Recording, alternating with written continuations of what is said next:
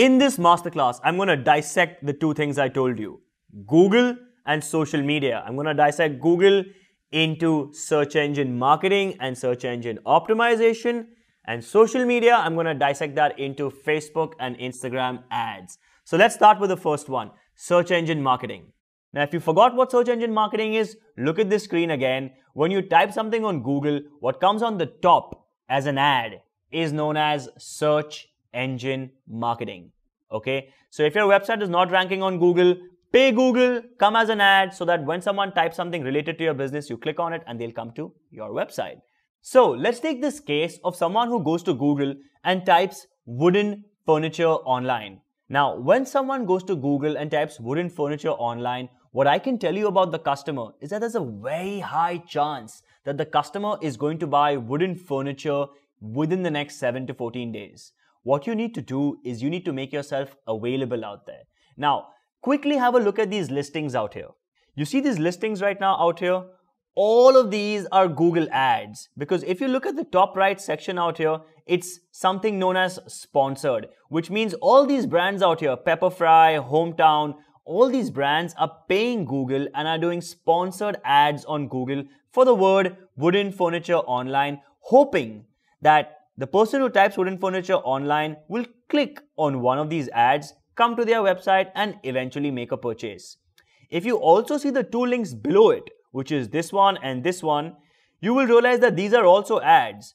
So all I'm trying to say is that if your website is not ranking on the first page of Google, make a Google ad, because the person who's gone to Google and typed wooden furniture online is going to buy in the next 14 days. So if you own a business that provides wooden furniture online, you must be on the top searches of Google.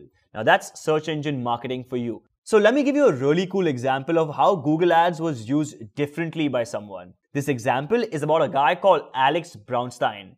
Now, Alex Brownstein wanted to work at a creative marketing agency. What he did is he went and found the names of the top 6 directors who run these creative marketing companies in New York. And what he did was he went ahead and made Google ads on their names, hoping that if these top 6 directors ever one day Google their own name, there will be an ad on the top on their name by Alex Brownstein asking them to hire him. Check out this video and you will realize the power of Google Ads.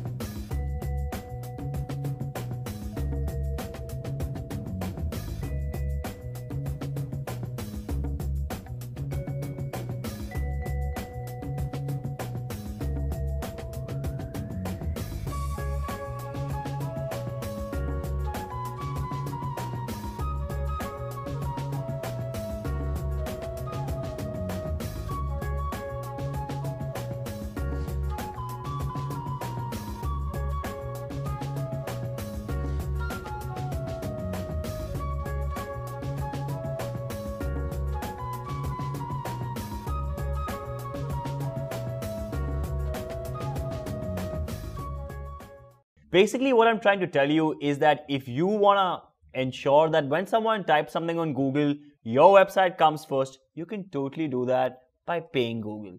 I'll give you an example of how IIDE uses this. Have a look at this. When somebody goes to Google and types PG, which is post-graduation in digital marketing, you can see that the top ad that comes out there, which is the first result, is actually an ad by IIDE, which says PG program, digital marketing, 2-month compulsory internship. All I'm trying to tell you is that if you have a product and somebody is searching for something relevant on Google, ensure you have an ad on Google and you're placed as the first link, because there's a very high chance that people will click on it, come to your website, and then you can make them fill a form and they'll make an inquiry, and sooner or later, a high chance you'll actually convert them into a paying customer. So this was search engine marketing, also known as Google Ads, also known as SEM. Let's get to the next topic, which is again very important on Google, which is known as search engine optimization.